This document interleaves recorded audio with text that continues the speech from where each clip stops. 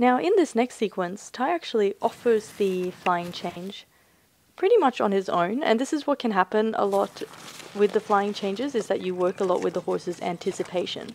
So you do some simple changes, you do a counter canter, transition to true canter, to counter canter, until they almost start anticipating what's coming next, and then they just give you that flying change.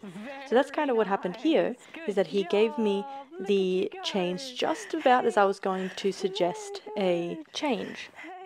And what I really want in this flying change is for the hind feet to change first.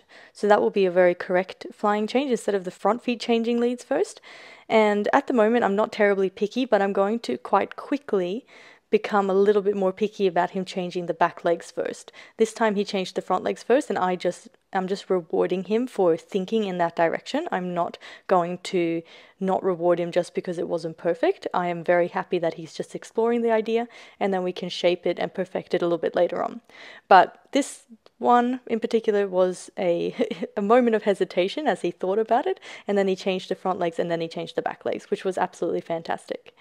Now, when I'm asking for the lead change in the future, I also want to try to make it so that I ask him when the leading leg touches the ground. That gives him the most time to change the back legs first, instead of accidentally asking when he's in the flight of the canter, which is going to cause him to change the front legs first. So it's a lot with timing with this, but I am really trying to get those hind legs to change first.